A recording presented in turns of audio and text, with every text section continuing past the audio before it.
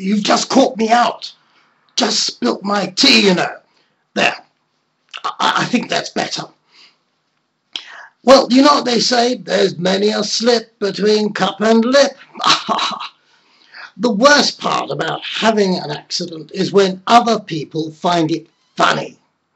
I remember a Baptist pastor telling me about one he saw in an American church, which had a glass baptistry set up high so that the congregation could see the baptisms clearly. The entrance to the baptistry was through a doorway which proved too small for one generously proportioned lady who got stuck.